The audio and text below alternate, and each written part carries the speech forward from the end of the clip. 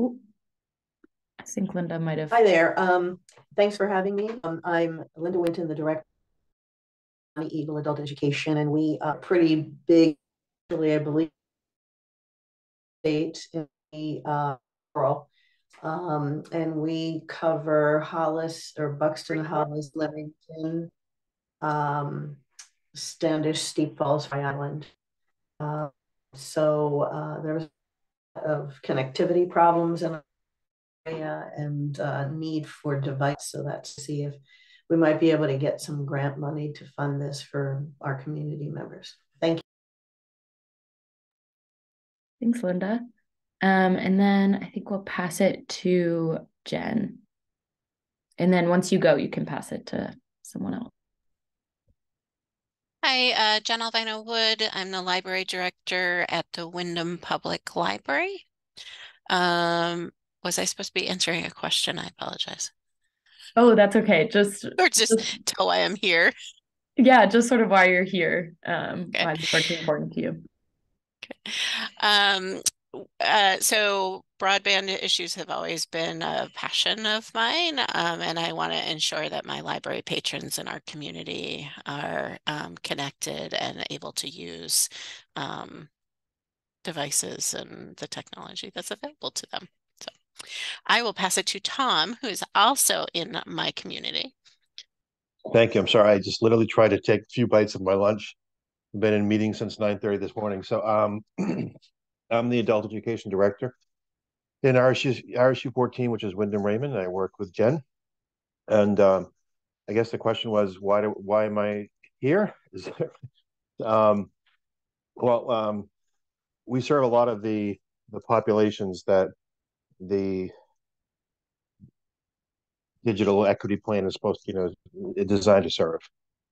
So we want to make sure that all of our students, all the people in the community have access, the same, equitable access to not only just the hardware, but just the broadband itself. So we're here to make sure that happens as best we can make it happen.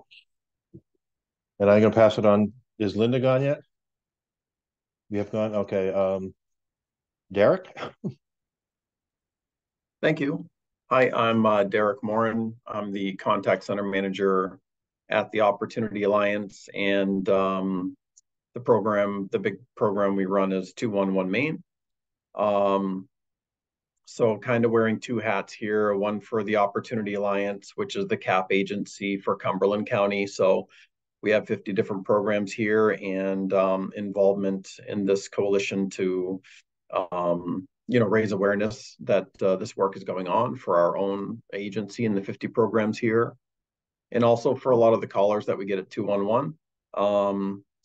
Lack of internet access is sometimes a secondary or a tertiary need of a lot of the callers that we get at 211, where they might need to apply for benefits, but they don't use email or the internet or don't have a device. So it does touch on quite a few of the contacts that we are trying to manage here at 211 and at the Opportunity Alliance. And glad to be here.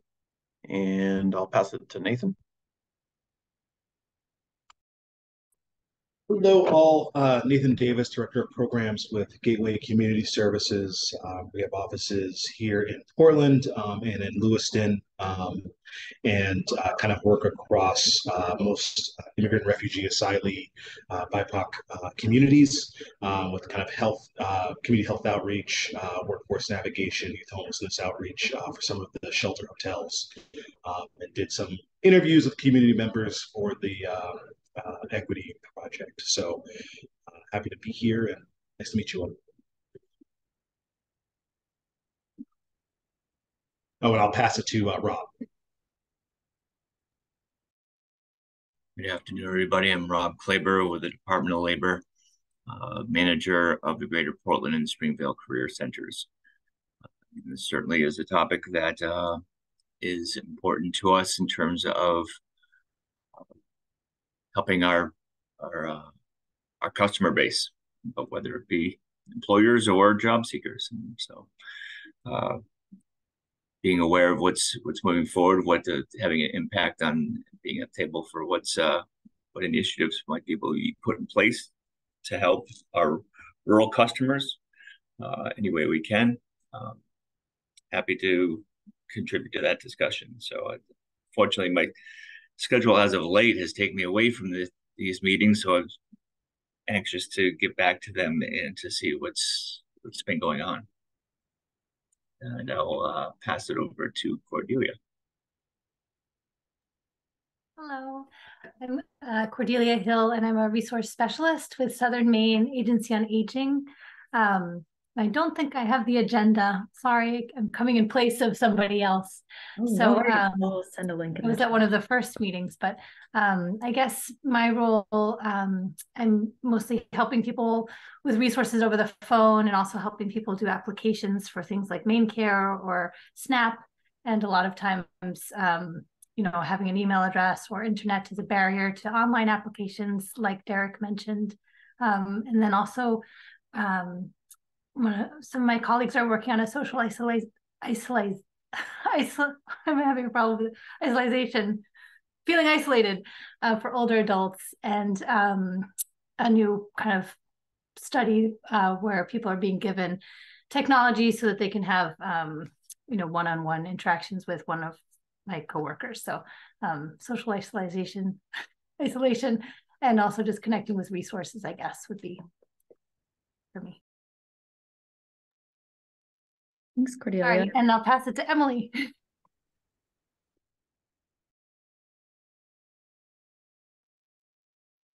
Hi, everyone. Good afternoon. I'm Emily. I'm the Community Engagement Manager at GPCOG, Greater Portland Council of Governments. It's good to see you all here. We saw, I think just Tom, was it, at our recent, at the Digital Equity Workshop a few weeks ago. So it's good to see you all, and looking forward to the conversation. Thanks, Emmy.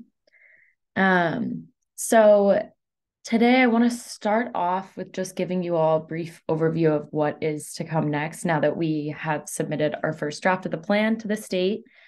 I want to take a little time to review the plan as a group, notably trying to focus on the recommendations and goals section. I think maybe we'll take a couple minutes to read that and then talk about it as a group, just to see if, from the perspective of everyone we have here today, if there's any populations that we've missed or any sort of programming that you think could be added. Then I want to talk a little bit about how we're going to shift our focus to trying to increase enrollment in the Affordable Connectivity Program. And then we'll close with an upcoming opportunity to meet in person and talk about this issue. Does anyone have any questions or anything else that they want to talk about during this meeting? Are you referring to a specific page on this? Because it's like 50. Oh, yes, Linda. So the page that I'm referring to, that's the solutions and recommendations, is page, it is page, let me see. I believe it's page 37, I believe, is where it starts. 36. And Claire, you'd like to Number 9. You set in the agenda, because that's the most recent copy. I have the copy from the workshop in Belfast, but I know you made some changes to it. So you want us to use the one that you sent us? If you could, okay. If you could use the link in the agenda, that would be great. I haven't really updated a lot to it. I think I just made a couple of shifts on coalition partners that we've added. But the solutions and goals, recommendations and goals section will be the same on the paper copy you have, Tom, and the link. So before we get into that, I just want to give a quick overview. So we've submitted our recommendations to the state a couple weeks ago, and they are working currently to incorporate all of the different regional plans into their statewide plan, which they will be releasing June 1st. So once that plan comes out, then we'll have another opportunity for public comment. So sort of the goal of keeping this group convening regularly is to make sure that we are all sort of in place for like when that next round of public comment and community engagement starts, which will be June 1st. So that's sort of what's to come. And then the state will continue editing their plan until August 1st, which is when they'll submit that to the federal government. So the funding that comes with that implementation won't be available until 2025. However, we will have another round of funding for this specific Regional Broadband Partners program next year. So the work that we are doing for this plan, the recommendations we have, what we're prioritizing, will go into, some of that will go into the budget for next year. So we'll be able to start some programming in 2024. So just wanted to give that sort of general overview of like the next steps and like what to expect over the next few months. But does anyone have any questions on that? And Emmy, let me know if I missed anything.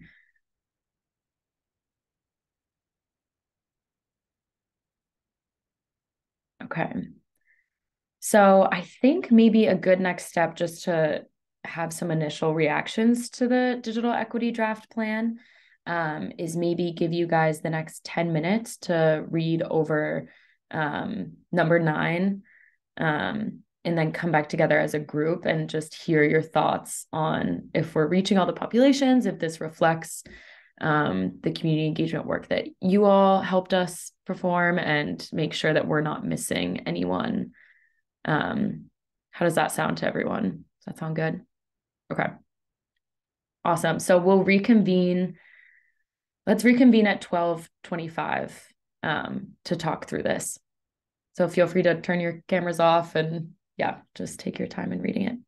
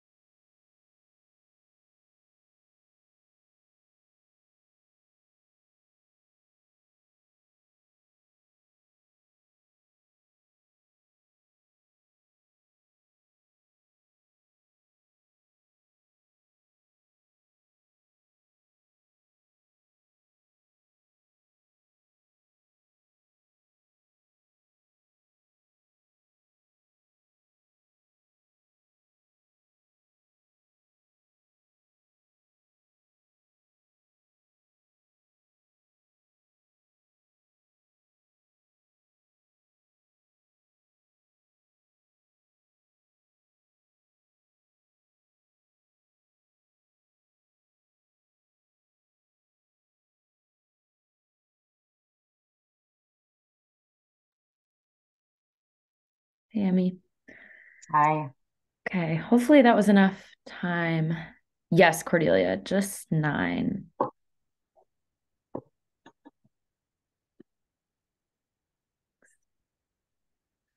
Give everyone a minute just to finish up reading.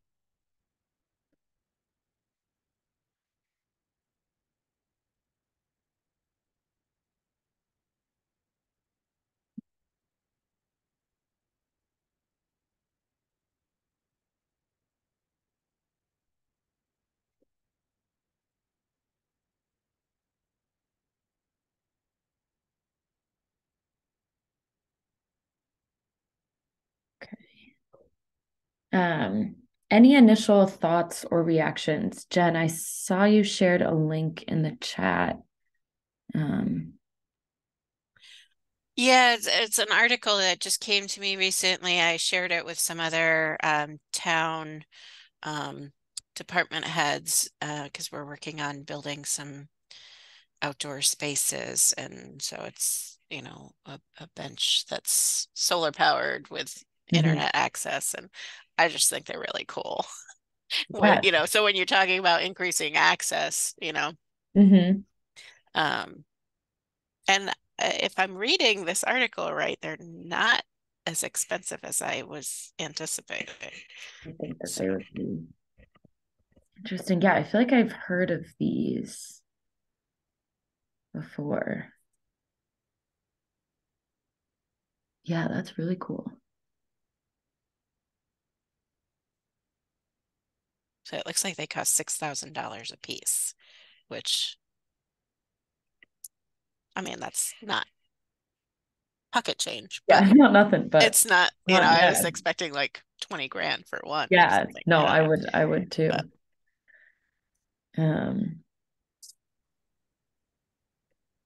Claire, I have a question. Right in the goal statement, it says develop and improve understanding across agencies, blah blah blah, of how to make high quality and accessible digital resources. Is it supposed to be? Are they actually? To me, that means like we're creating them, or is it supposed to be the word available at the end of that, or is it supposed to be how do we develop an understanding across agencies of how to make them available, or are we actually creating them? Yeah, so this was something that came up when we talked about our vision statement of like one of the things that this group wanted to try to make happen was helping. So, for example, like different town websites like might not have different translation services or they might not be accessible. So working with those organizations so that they understand like, and maybe that means like part of like something that comes out of this coalition is like a how-to on like making a really accessible website, or like some sort of like things that we would hold as like a standard to websites so that people could really use them and like utilize. So that was just sort of like an idea that came from that conversation. Okay, so it makes sense then. You actually are wanting to design Mhm. accessible digital resources. Okay, gotcha. Thank you. Yeah.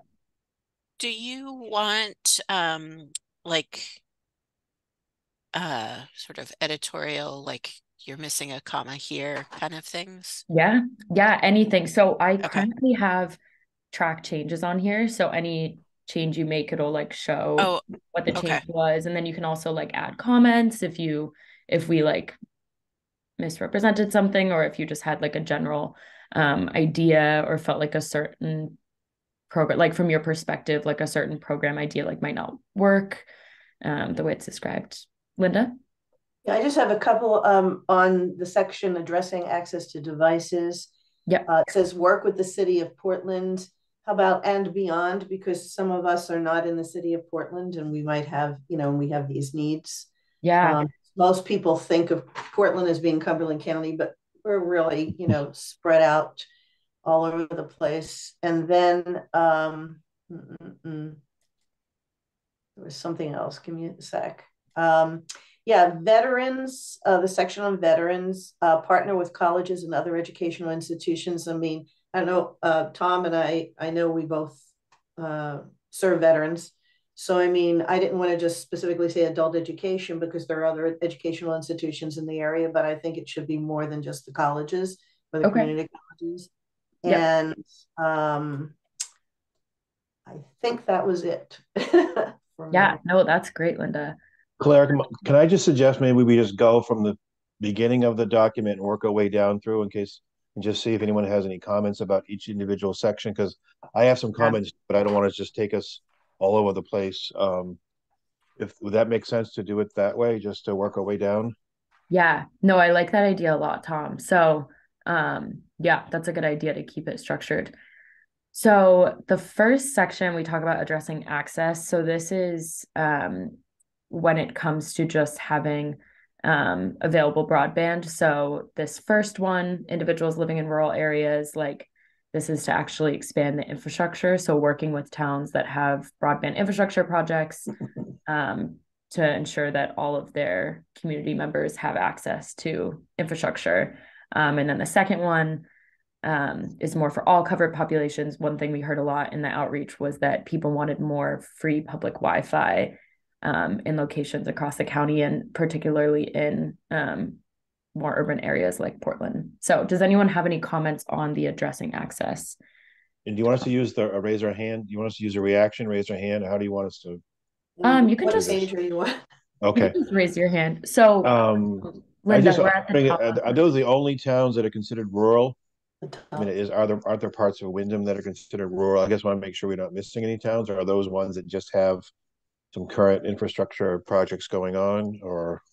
Yeah, so these are towns that have current infrastructure projects happening. So continuing to support those projects, but I'm open to suggestions on maybe changing the wording to be more inclusive to other communities, because I know that these aren't the only communities in our county that have connectivity issues. So open to ideas on that. Yeah, I was looking at that too, and not wanting, in a couple different spots, not wanting to pigeonhole or be too vague. I guess it could go both ways. But when I was reading that, I was just thinking something like, the greater Cumberland County and Lakes region areas, and just kind of like keep it vague. So we don't think so it doesn't look like we're omitting certain towns. Like if somebody reads it, they could take it very literally, be like, oh, this doesn't include Pound. Okay. But I don't know who's, what the audience is either. So I don't want to get too granular or anything. So if I'm off base. No, I like that. The other thing I was kind of curious about was, and kind of going back to, I think it was Jen, you made the comment about or Linda, it was about the article that you just found with the public benches that have Wi-Fi in them. I mean, that's brilliant. Love that. And we're talking about bringing Wi-Fi to more public areas. So my mind goes to, well, how much funding are we talking about here? Like, what is the potential? Like, do we want to make recommendations and keep it the recommendations that we have open enough to allow for something like that in Bridgeton?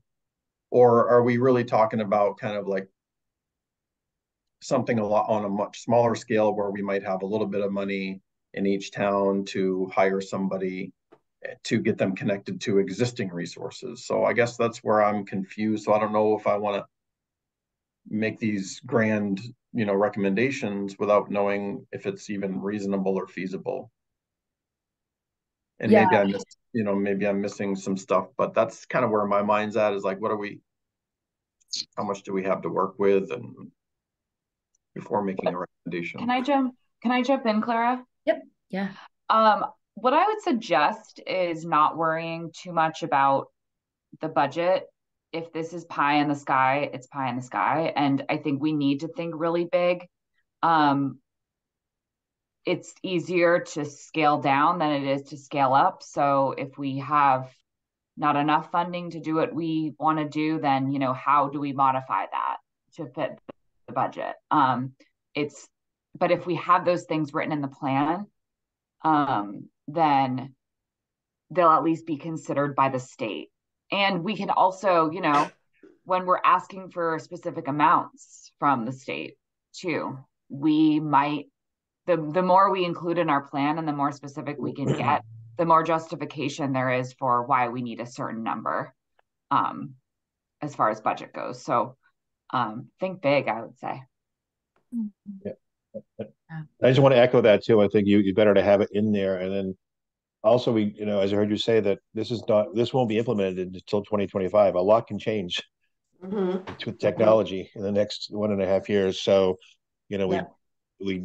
I think we do need to think big and then think about the possibilities. And I also understand that, Clara, you had mentioned at one point that this will be a fluid document. It's not going to be set in stone. So you'll be able to go back and review it and make changes that you see that when new needs arise. Yeah, and one thing I'll add quickly as far as funding is we will get a certain pot of money from the state, but the state is also going around to a lot of foundations and other funding sources that I think will come in and help provide funding. I just spoke with someone the other day who Waterville has a model of, they have free public Wi-Fi and it's sponsored through like universities. Colby, I think, helps sponsor it, and other funding sources like that we could make some of this happen. So I think with that, like free public Wi-Fi, like tapping into maybe like the Rue Institute or the University of Southern Maine as funding options, or the Maine Community Foundation. So I think there are other, like Emily said, I think it's good to be sort of like pie in the sky, because I think there will continue to be more funding as this becomes more of a priority in Maine. I think I'll do, Cordelia, I saw your hand, and then Nathan. I've just had kind of a similar question about, how like the all covered populations, where it lists the organizations that will have devices to loan out. And I just wondered how those were chosen, or if maybe we could make it broader, just so that other organizations could also be included. One that came to mind was the Portland Public Library, but I'm not sure if since I haven't been in these, I'm not sure if they've been reached out to, or, Yeah, that's a really good point, Cordelia. So this was based off of part of our stakeholder interview included, like, are you in need of devices? And these are sort of the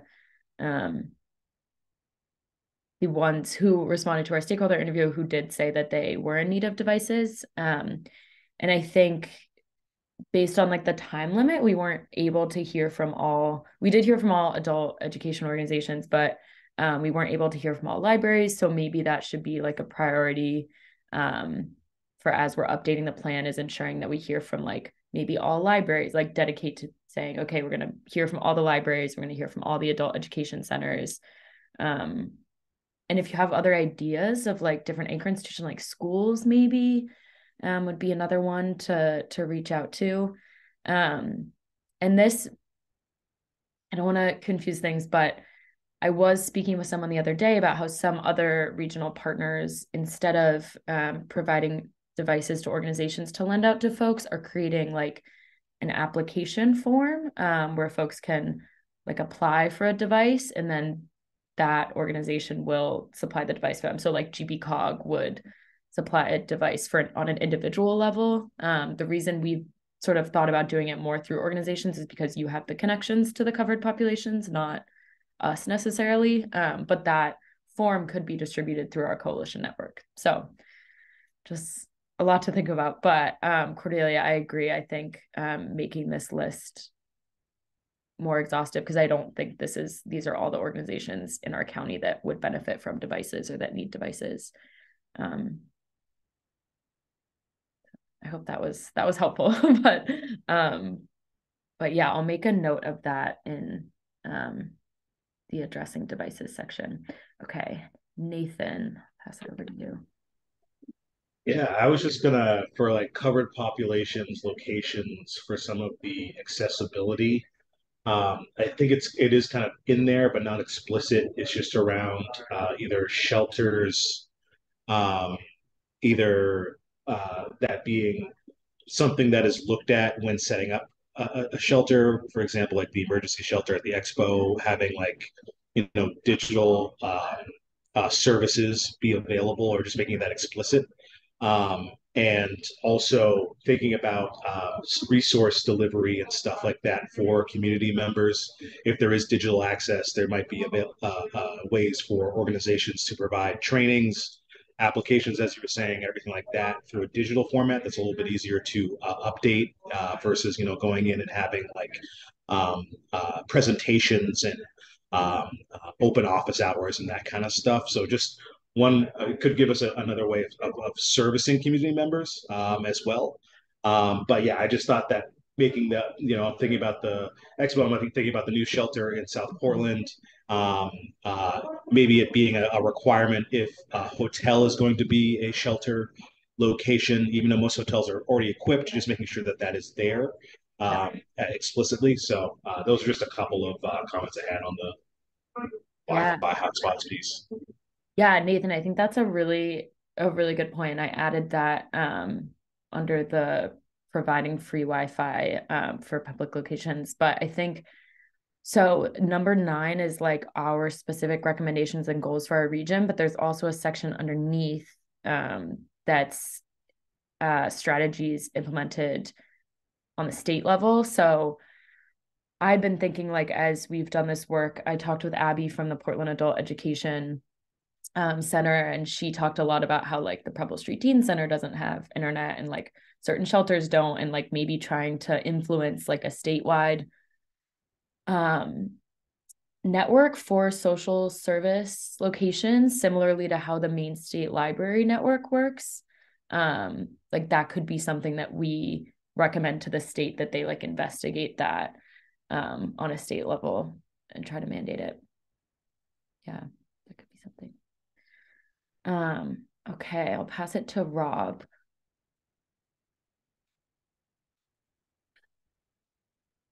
Just in terms of a reflection on the list of agencies, would you be the point person, Kara, in terms of this, making updates to this list, or is it ongoing? Are we putting a timeline on how to best to accrue this? One population that stands out to me is the senior population and the senior community service employment program, SESEP, serves specifically Cumberland. And I'm trying to think, the other one is Franklin. So it's very specific to our region. Other counties throughout the state is A4TD, touches base on those. So even looking at York, even though the counties are right next to each other, through the Department of Labor, this is a program through the Department of Labor. And so that we'd have to decipher between that those two very similar programs serving a similar population, but focusing on very different regions. So I just wanted to highlight that. But if ideas such as that are coming in, would you be the point person to make those types of updates? Yeah, so this document is like, you're fully, with this link, you have full editing access. So if you like look at this list and are like, oh, this organization is missing, please feel free to like put a comment in, or like if you enter it in, it will show up as like an edit. So I'll still be able to say, okay, this is new and like this is an organization we should reach out to. I think we should try to so the state plan will be published in June 1st. And so I'll be interested to see how they incorporate this and how specific they get to what list of organizations in our county are in need of devices.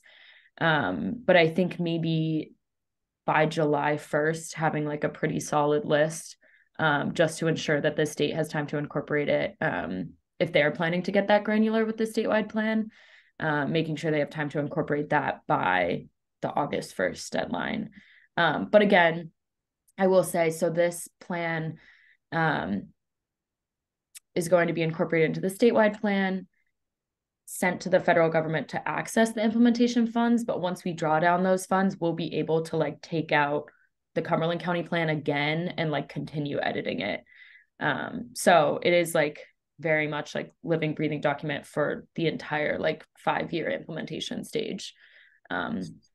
so that helps. But I do think that that's a good idea to have a deadline, and I'll follow up via email to confirm this. But I think by July 1st, having a pretty solid list would be a good goal to have. Cordelia?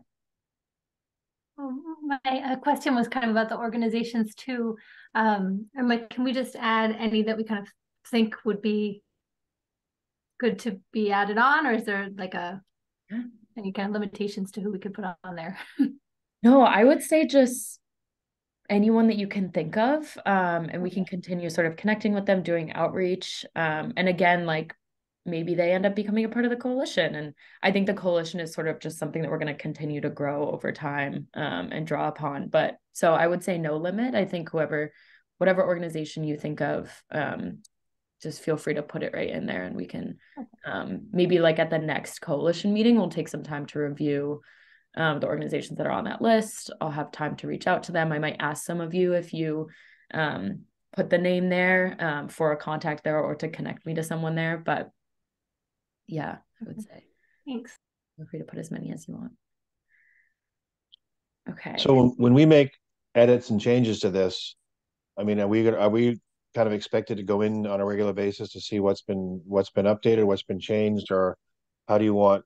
I'm a little leery to make all these edits, being new to the committee, new to this group, and I mean, I have my opinions. We all have, and I just don't want it to seem like that I'm just, foisting this on some. I'm just doing this without having a conversation about it. So I'm a little leery about that.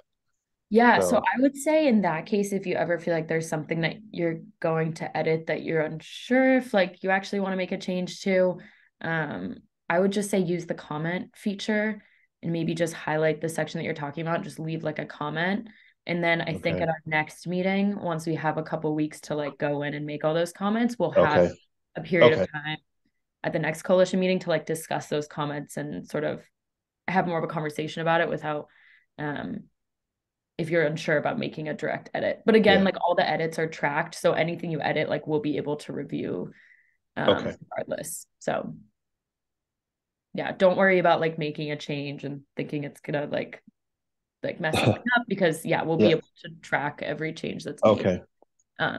Yep. Yeah. I have some other suggestions, but I know it's later and it's towards the end of section 9, so I'll just wait until we get to that area. Yeah. Okay, so I think we'll move on to addressing affordability. So sort of the main two things that we have in this section are increasing enrollment in the Affordable Connectivity Program. I believe only 39% of eligible households in the county are signed up. So there are definitely a lot more people that could take advantage of it. And then the other was figuring out a way to provide free unlimited internet access for asylum seekers, who often have to wait to get their work permits and don't have a source of income to pay for internet access. So any thoughts on this section? All edits are welcome.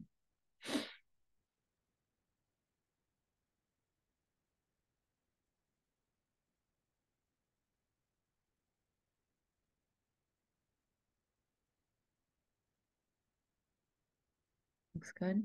I guess not to call you out, Nathan, but I guess I'd be curious from like your perspective of working with asylum seekers, like if you think that this is something that's needed, like having free unlimited internet access, and like if there would be like barriers to getting that to asylum seekers, or if there are like other resources that are needed to like actually have a program like that work. I guess, I'm just curious if you have any like initial thoughts.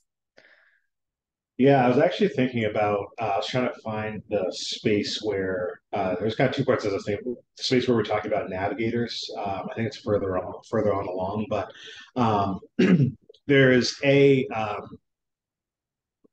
going to loop back to your question, but there's the navigator piece, which I think is kind of important for not only doing information and skill building with community members, but information and skill building with population serving organizations as well. So the folks who are working with community members on a day-to-day basis are also well equipped to have some type of digital knowledge. So I think there's kind of a two pieces to that. And that's for, you know, a wide variety of populations there. I think it would be super helpful. But the other thing I was thinking about is, particularly with programs like this, having a face to it is so important, particularly when it comes to a lot of the communities that we serve. Just because even from like a healthcare perspective, folks are consistently coming back to the same person that they've built a relationship previously, and it's important to have that in place so there's a trusting relationship there. Typically, somebody, you know, who hopefully speaks, if not your direct native language, a similar language as well. That can help you kind of navigate those spaces, because it's one thing to say, and I saw it earlier in there, is like going through a whole application process and getting it connected to your own, you know, digital service provider is pretty difficult. And so you need kind of a trusted advisor and making your way through that process to have access to the services that the state is trying its hardest to provide to people to have access. So yeah, I think that's, hopefully that looped back to your question, but that's kind of yeah, it definitely does. Yeah, I think because I think in this, like, there would be funded needed to create like sort of our own more local subsidies similar to the Affordable Connectivity Program, which asylum seekers oftentimes can't sign up for because identification is needed and they don't have any form of identification. So this would be sort of essentially creating like our own subsidy like that for internet. So I think your answer, Nathan, helped because it made me realize we don't just need the funding for that subsidy, but like also funding or some sort of programming to like train like staff at organizations or like community members to help people sign up for this type of like subsidy. Just to build on that briefly, there's also, I think, a level of needing to know, because it's not going to be perfect right out the gate, and understanding where the issues lay and having advocacy around that. I think one prime example of that is like we're doing some pre-apprenticeship programming right now, and folks need to go to GA in the middle of the day, even though they're in a pre-apprenticeship, you know, pathway to getting into a job. So things like that will happen that don't necessarily need to happen, but might happen in this program, you know, specifically as well. So, yeah, no, that's good to keep in mind. And that I don't know that we're actually running sort of short on time. This time has gone by really fast, but I did want to talk a little bit at the end. We might have to push this to the next meeting, but about like if we do a sort of like train the trainer program of like helping organizational representatives get people signed up for the Affordable Connectivity Program, like where should we be focusing? Like, is it people help folks sign up for the GA, and like, is that a part, should we have that be like a part of that process, caseworkers, stuff like that? So something to think about. Any other thoughts on addressing affordability, Cordelia? Sorry. I just had one more comment about the Affordable Connectivity Program. And just in my experience trying to help people to sign up for it, you know, a lot of people, or many people who have helped do it, don't have an email address. And there's a recommendation that we help them to create an email address, which is kind of, I'm a little leery of doing that, just because you're sort of creating an email address for someone, and then, you know, will they be able to actually access it later on? And so I've been doing a lot of paper applications for it. But anyway, just that one kind of barrier, the having to have an email address to actually access, you know, the most easily access the Affordable Connectivity Program can be a challenge. Yeah, no, that's really good to think about, and something that we can add. There's a section on, it's a long plan, but there is a section about like barriers to federal programs, and I think that's definitely one that we can include there and try to figure out how to problem solve around. Okay, so next we can talk about addressing access to devices. So this includes trying to provide devices for asylum seekers, refugees, and immigrants. So working with organizations that already serve these communities to help support their current device lending programs, get them more devices if they need. We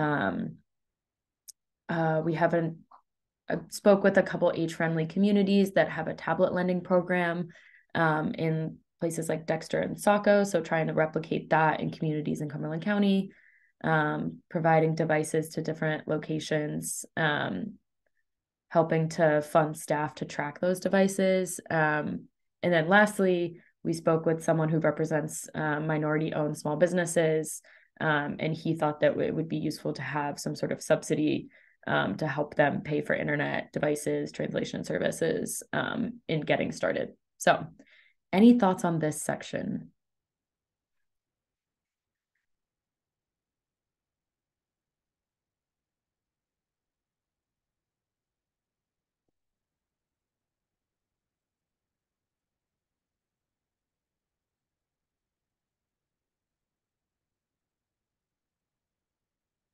Right. And again, you can go in and edit at any time, and that'll be reflected to other people as like an edit that we can track. So free to do that. Tom, did you have something? No, I was putting some comments in to the side. That's all. Just looking at where you're going to house some of these lending programs. Whether it needs to be, in multiple locations, or can it be in one, or a couple, rather than having it spread out over every different type of agency. I think it might be kind of unwieldy. So yeah, yep.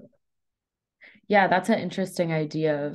I know that the adult education centers have like their hubs, so that could be like a centralized device lending program. I don't know, I'm curious, like Nathan, Rob, Derek, if like there are any, like if you would benefit from like needing devices, but also like wanting that sort of like tracking and like that side of things to be housed outside of your organization, or if you would rather have it internal. Curious. Yeah, I was just kind of thinking about that too. Like one of the things I was going to mention is just to have like a one platform where everybody that's either lending or providing technical assistance or helping somebody apply, it's all in one spot. When COVID hit, we had to lend out to go have everybody go home. So there were laptops. It was laptop number da da da da, headset number da da da, and then a month later, after the dust settled, it's like, okay, where's this device? Where's that? And it was impossible to track because we didn't have anything. I had a piece of paper. Yep. So, and I think that would be important to have a central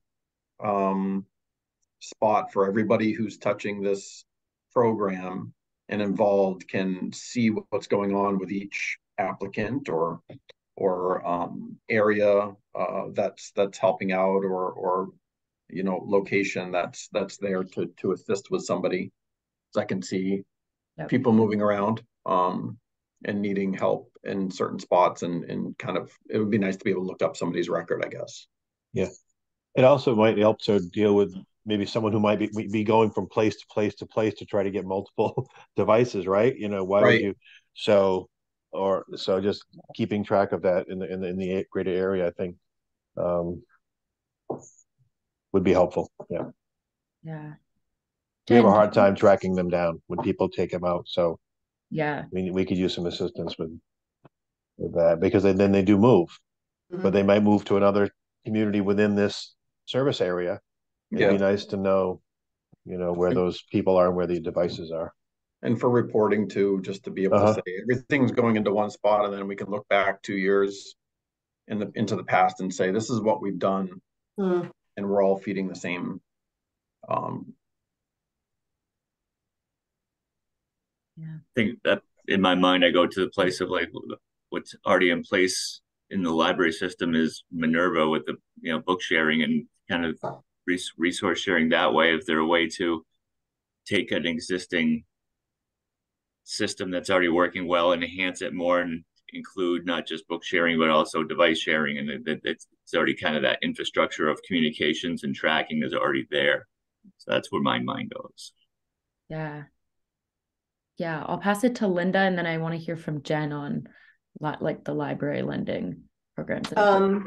Well, in our program at Tom's, I'm sure, we keep track on an Excel sheet who takes it and, and they bring it. We're pretty lucky so far, and they bring them back, unless they move out of the district or something like that. We can't trace them. But I think for lending purposes, maybe you can go by, I'm just using this as an idea, by school district, because his school district would take care of Wyndham, Raymond, I would take care of the 5 count or whatever the cities that we serve, et cetera. And then maybe we can have a central place where we record this as well, not only on our site, but record it as well, because I don't think having one central place for the whole area would be workable. I mean, because it's huge, it's a huge geographic area. So maybe go by district, by town, or whatever you want to do. Just a thought. Districts encompass more than one town, so that might be a good idea. Yeah, definitely. Yeah, I like the idea of school districts, Linda, like a pre-existing region. Just a quick comment on that is not only the system, but the giving organizations or places the how-to, what's the process you should use when logging out a device and getting it in there. Because we had something similar with iPads for our youth mentoring program, and we tried to use a system, but it wasn't uniform nor well informed. So just the how-to, I think, is also important. Yeah, I think that's a really good point. Jen, did you want to talk a little bit about, I know we are a little over time, so we can wrap after this, but I want to hear. Yeah.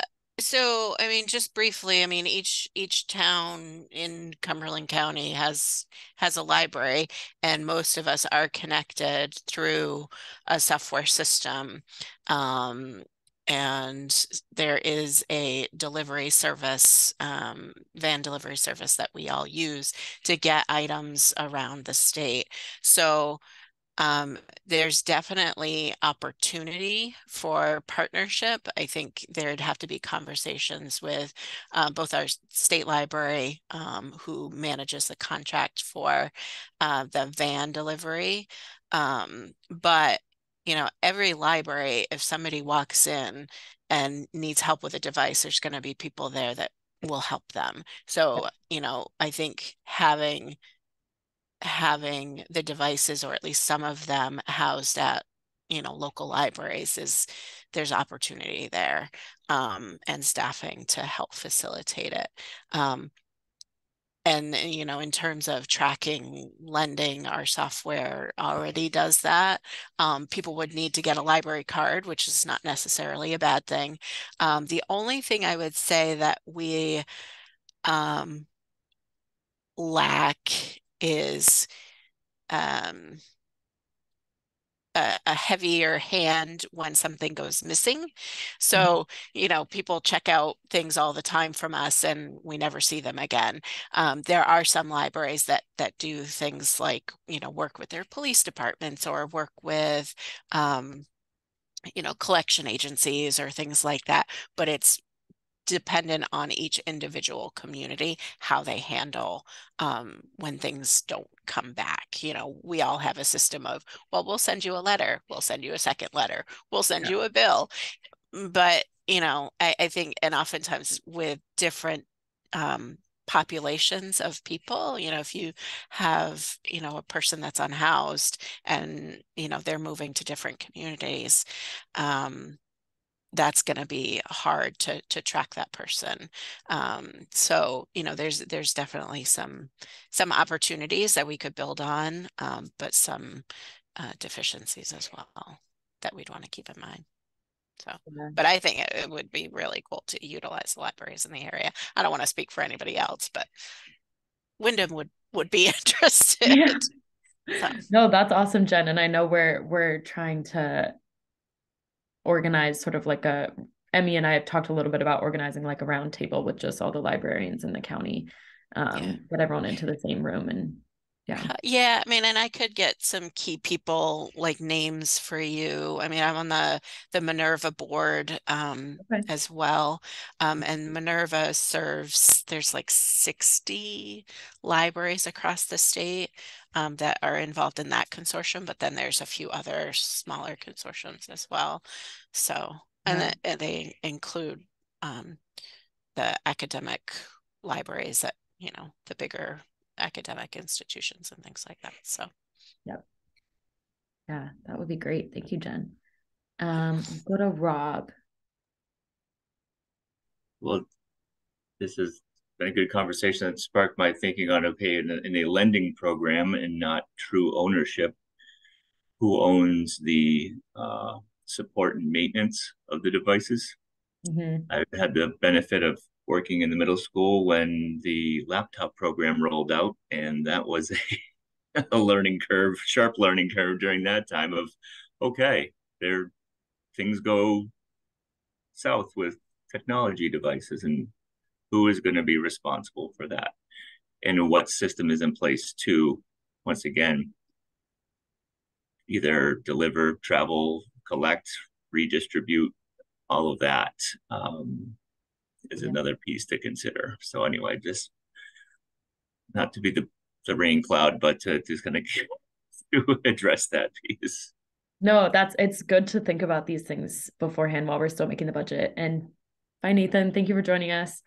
But it just brings to light to me, though, that how hard it is for us to try to manage that when we have, when we're all understaffed. So if we could have someone that's designated to do this and help us, we do ask the students to bring the devices back for updates and repairs, but they've got to get them here. Then they're going to come back and pick them up, and then we know that there's challenges with transportation and work schedules and everything else too. So there's lots of moving parts, lots of challenges. Yeah, to think about. Okay, I think we'll wrap up. We went a little over time, but I appreciate everyone's thoughts. This has been really, really informative. So I would encourage you to keep making edits in the document. At our next meeting, which is 3 weeks from now, we'll spend sort of that first half going through any comments that people made, sort of figuring out how we're going to edit things. And hopefully we'll get like a different group of people next time to hear their opinions. I'll send a follow-up email with a recording of this though, so those who weren't able to make it can catch up. Yes, Tom. I know on your agenda you said coffee with COG, and you had a date to be announced. I know Thank you, Tom. I almost forgot about that. Yeah, we're all getting booked up pretty solid here, so I just wanted to get a date in mind. Yeah, so our next meeting, let me double check. Our next meeting as a coalition is June 8th, same time. So it's a Thursday at noon. And Coffee with COG, this is a public forum that GPCOG runs to just bring community members in and have a few panelists talking about issues in the region. So this next one is going to be focused on digital equity. So we're going to have some coalition members sort of speak during that. It's going to be sometime the second week of June. We're still finalizing a date, but as soon as I know the date, I'll send it out to you. And that'll be at our conference room at GPCOG. And I will send out more details about that. Yep, and we can put a hold on your calendar once we have that date. Because it would be great to sort of have an opportunity to see each other in person, but if something else comes up and you can't make it, that's totally fine. We just wanted to extend the invitation. All right. Any last thoughts before we end this meeting? Everyone feel good? Awesome. Well, thank you so much. And I hope you have a great rest of your week. Thank you. You too. You too. Have a good weekend. And a good weekend. Bye. Bye now.